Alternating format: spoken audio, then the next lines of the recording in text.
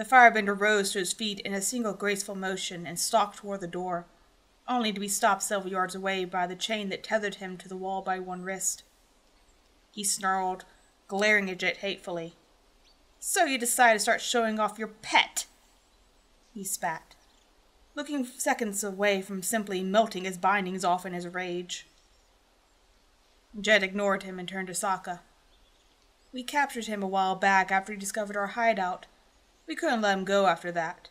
Pipsqueak liked exploring the caves, so we already knew about this place for months. We had the door installed already and everything. Originally it had been to lock up more dangerous assets, like the blasting jelly barrels. But we figured it could keep someone in just as easily as it could keep people out. We added the chain to be safe." He gestured to the setup nonchalantly. Seriously, nonchalantly.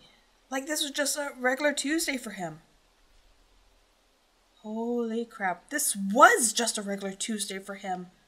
Jet was insane! The Earth Kingdom teen didn't seem to notice his companion's internal revelation and continued talking. "For a while we used him for training." He gestured at the clear marks of fighting and firebending that littered the cavern. It was great practice for fighting against firebenders.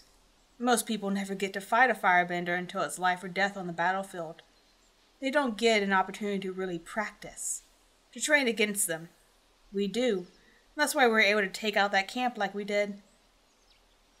I guess I never thought about it like that," Sokka said, still stunned. He felt like he should say something at this point.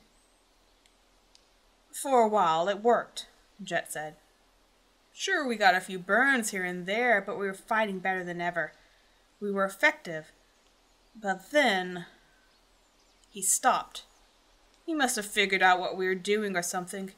He hasn't firebent since. The teen seethed, glowering at the window. "I refuse to allow you to use me against my people."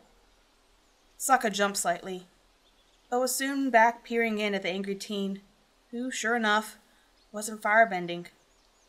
Even in the flickering and weak light of the torch, Sokka could see the prisoner was covered in a monotony of discoloring bruises and healing scrapes. He stopped fighting and what? You guys just kept on trying to beat the firebending out of him? He asked, anger peaking in his voice. Jet let out a harsh bark of laughter. "What? Heck no." He lifted his shirt a little to reveal expansive bruising of his own. Kid's got plenty of fight in him, even without the fire. Oh, Sokka stammered, as the boy started pacing the length of his chain, looking like a caged wolf orca. The Earth Kingdom team's expression turned more serious. "But isn't good as training as it was. We need to keep practicing against firebending if we want to stay one step ahead of them like we are now. We need this, Sokka." The younger teen squirmed uncomfortably, his eyes never leaving the pacing captive. He really didn't like this. The way Jet said everything made it sound logical. It made sense. He said it like it wasn't horrible. But it was horrible. Was it? This was Fire Nation. It was a kid. A Fire Nation kid. This... He didn't know. "What do you want me to do about it?" he asked, his tone less belligerent than his words implied. "He's good enough with hand-to-hand that we can fight against us without bending because we're on equal level. But if we bring a bender in, he might have to bend again." "Exactly." The firebender had stopped his pacing and gone back to sitting with his back to the door, snubbing them deliberately. It made Sokka wonder if he'd been ignoring them when they first arrived, instead of unaware like he originally assumed. Sokka bit back a shiver. If he was alone in this place all day, he'd be desperate for someone to talk to. It would take a lot of strength to ignore anyone, even your captors. Somehow, this made him feel worse about the whole thing, and he scrambled for a way to get himself out of this. "That wouldn't help you guys learn to fight firebending much, though." Jet shook his head. "We just need to get him bending again as a start. We can worry about the rest of it once we get there. Besides, we could always watch the fight to learn what we can, even if it's not quite as good as one-on-one sparring. It'll help more than what we've been getting now." The teen stepped back and looked at Sokka. What do you think? Can you convince Aang and Katara to help? Sokka could literally not see a single way this would work. Katara would take one look at this chilly cell that never seen the sun, and the beta kid chained to the wall, and her mama saber-toothed moose lion would come out. Fire Nation or not, this wasn't something his brave, idealistic sister would stand for. The firebender would be one mother-related sob story away from being adopted. And Aang? Aang might burst into the Avatar state on the spot. It would have the added benefit of finally getting the two of them to stop being so infatuated with literally everything Jet did, but no. Sokka couldn't tell them about this, until he knew how he felt about it, what he should do. He had a feeling Jet wouldn't like that answer, though. He had to think fast, give an answer that would keep Jet satisfied without actually promising anything. Improv skills don't fail him now. I don't know. This really isn't their thing, you know? I mean, Aang is a monk. He doesn't really do violence in the first place, and Katara... I think I could convince them, but, you know, given time. But I'm going to need a while, a few days at least, to, warm them up to the idea before I actually spring this on them, you know?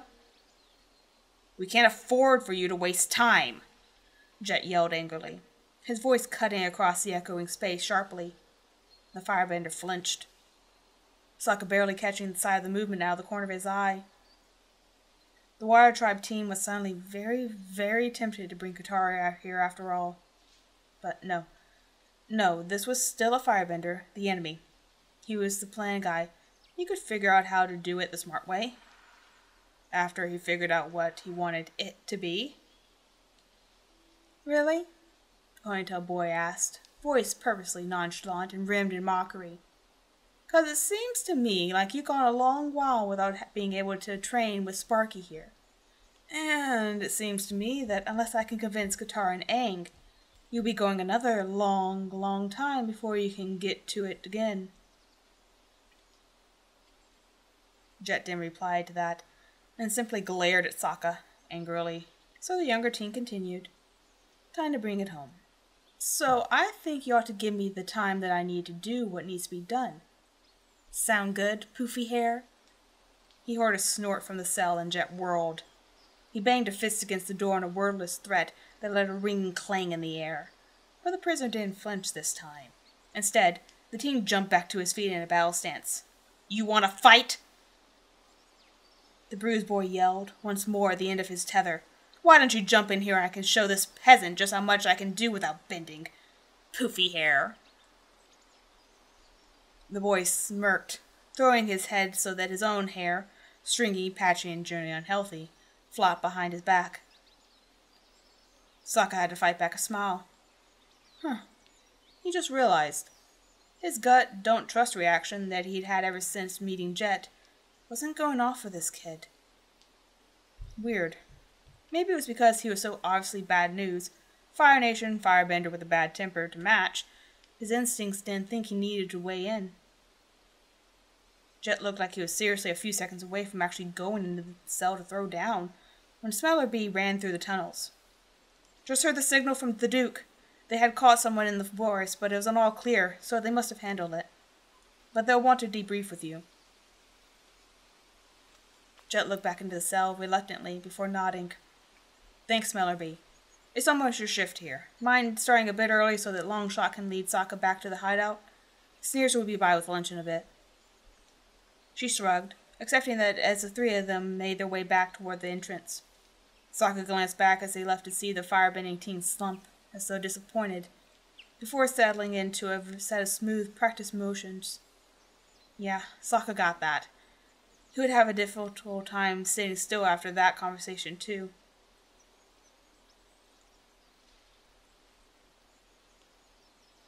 Zuko bent his knees and started a traditional basic kata, one he could do in his sleep.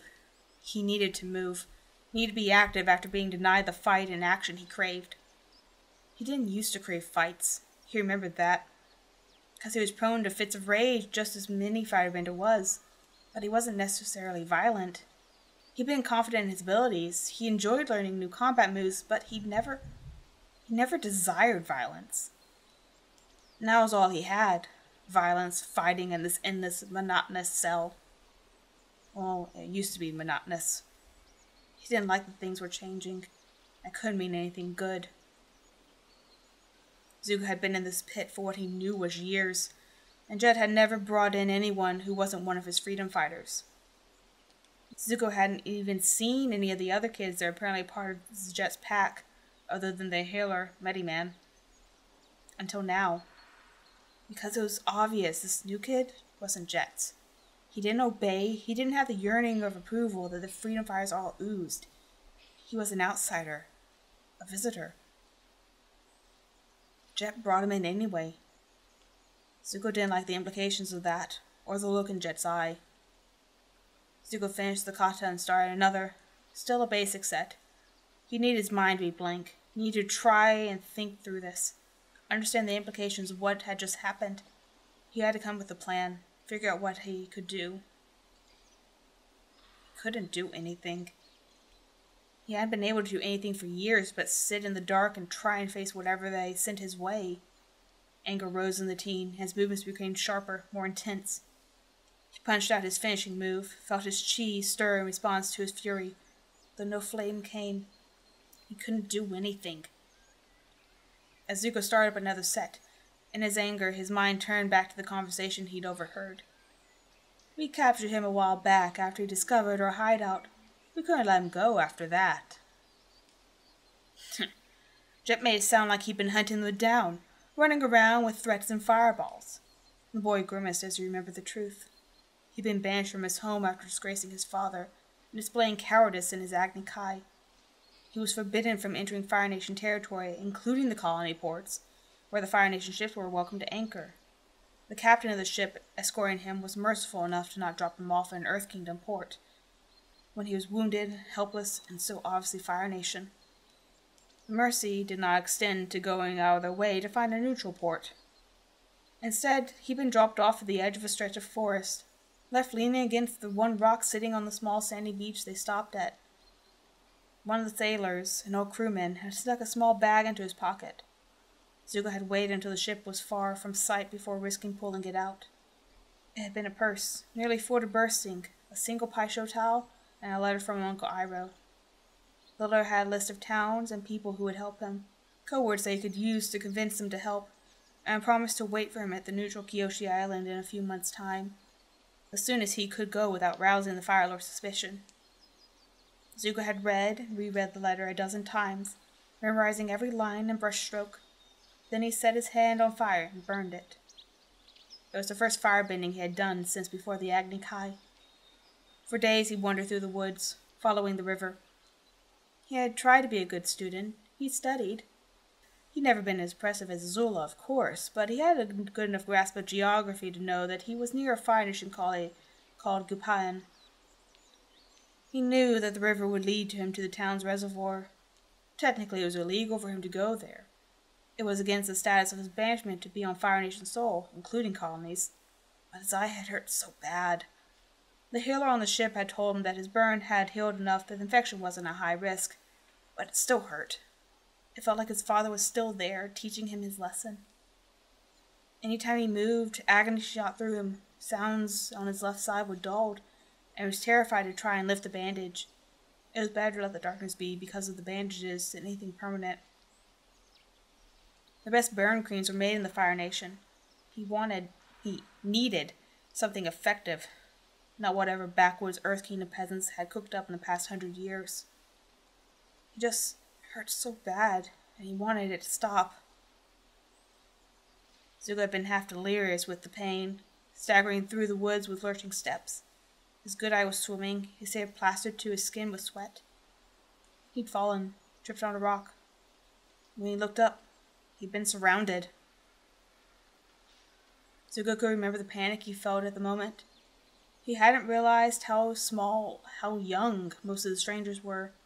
He hadn't noticed the gentle smile on the leader's face at the sight of a child in need. He'd only known danger. He'd only known he was on his knees and someone was reaching a hand out toward him. The only thought had been, not again.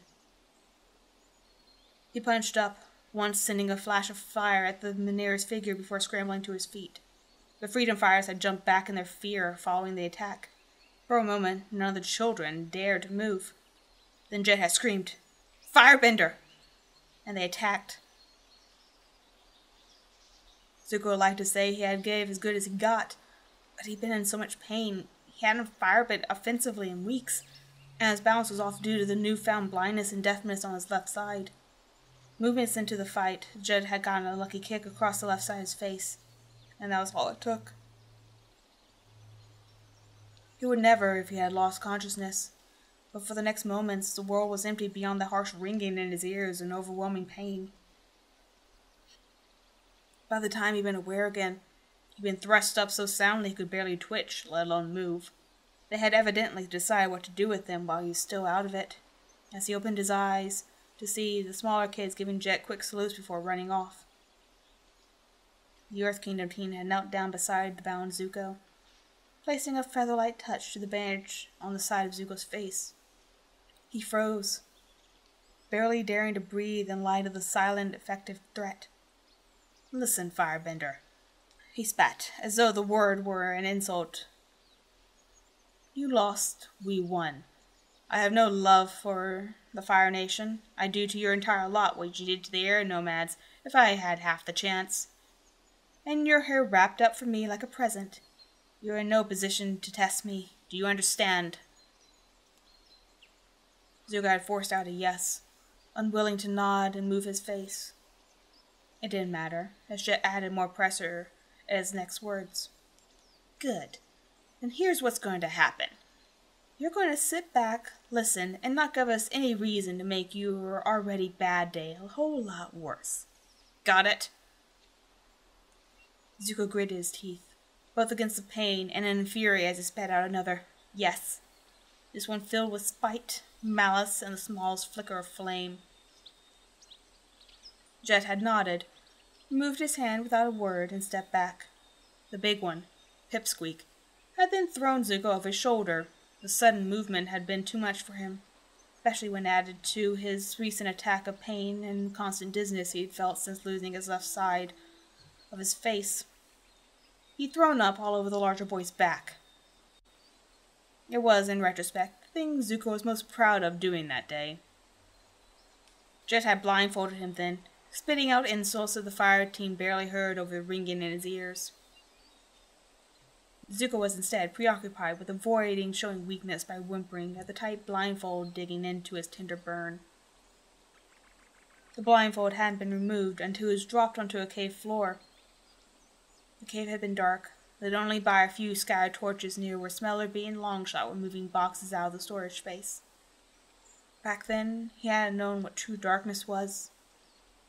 Pipsqueak was hammering one end of the chain into a stone wall, and was still working on the last nail when Sneers came back in with a thin, nerdy-looking kid that ended up being their healer. Zuko had been galled to discover that the Earth Kingdom burn cream was nearly as effective as anything he'd find in their Fire Nation after all. New cream and bandages applied, iron manacle on his wrist, Zuko had been left alone to burn off all the ropes and wonder why he was still alive. That had been years ago, and he hadn't left the cave since. He hadn't seen anyone beyond those 6 until the Duke was considered old enough to join in on the special training. Just day after day of the same still darkness, broken only by the presence of one of those 7 people who hated his guts. Until now, when Jet decided to start showing him off like he was a particularly exotic zoo exhibit. They hadn't even acknowledged him. For all that they were talking about him, he might as well have been an interesting piece of art, or a yapping pet. There had been no answer to his questions, no reaction to his words. He was ignored, just as he always was. Until the end, that is. Zuko smirked and moved into an advanced kata. "Poofy hair.